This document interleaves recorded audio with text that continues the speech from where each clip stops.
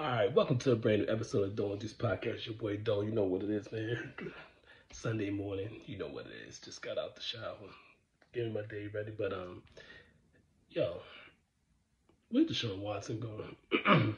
Well, with his criminal joint, basically not gonna get prosecuted on other criminal charges, whatever. Not saying he did or didn't do it, but I'm just saying just not getting prosecuted for nothing criminal. But financially, they can still come for him. But that's neither here and there. Where is he going? Is he going to Carolina? Is he going to Seattle? Is he going to New Orleans? Miami still kind of want him. Stephen Ross definitely want him. Where is he going? Is he going to Pittsburgh? A lot of teams gotta, get into this. I feel like Houston, they start a bidding war of all wars because don't get it fucked up.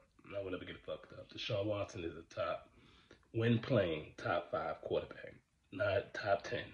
When Deshaun Watson's at his best, he's a top 5 quarterback. What are you giving up for a top 5 quarterback? If I was some of these teams, I'm giving up whatever. I'm talking about multiple first rounds. It is what it is for me. I'm the type of guy, if I want a top-notch quarterback, I'm going to give what I can give up for it. If whatever your fan base is, let me know what you think, if you really want them, and what you think you should give up for them. What you think is too much. Me, I think 2 first rounders is nothing for me personally. But yeah, I'm giving that shit away. Fuck them picks, like the Rams say. All right, like, share, subscribe. I'm out.